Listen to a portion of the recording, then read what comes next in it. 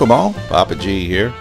Today I present a cool and refreshing treat, my low-carb peppermint patties. A lightly sweet peppermint center surrounded by a dark chocolate coating.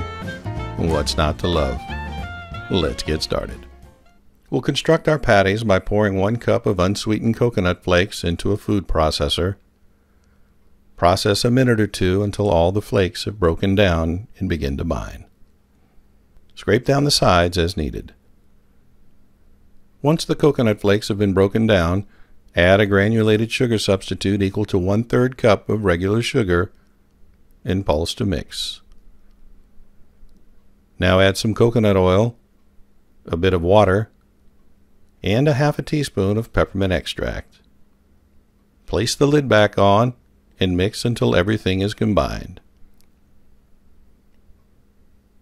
To form our patties, we'll be using a silicone mold. You can use any silicone mold you like, but the size of the mold will vary the number of patties the recipe will make.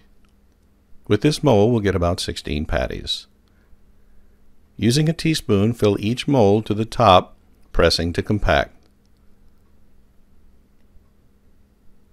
Once filled, take a straight edge, something like this icing spatula, and run it along the top.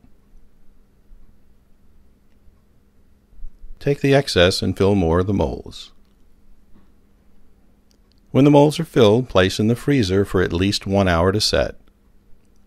After about an hour, remove each patty and place on some wax paper.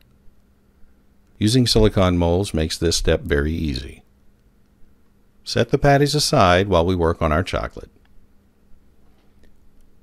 To make this easy, we'll be using Lily's dark chocolate chips pre-sweetened with stevia. Pour some chips into a plastic container. We don't want to use glass here, as glass will retain too much heat and may cause the chocolate to separate. Place the chocolate in the microwave for 30 seconds. Remove and stir. Stirring will help distribute the heat, as microwaves don't heat very evenly. Now place back in the microwave for 10 seconds. Remove and stir again. This melting process requires a bit of patience, but it has a very high success rate. Now it was obvious to me that I didn't have enough chocolate. Who really does? So feel free to add more. Just continue to use the 10-second cook and stirring method. I think it took me about 4 or 5 times to get the chocolate where I wanted. Now we're ready for the fun part. Place a patty into the chocolate and with a fork, turn to coat. Place the coated patty on some wax paper. Repeat these steps until all the patties are coated.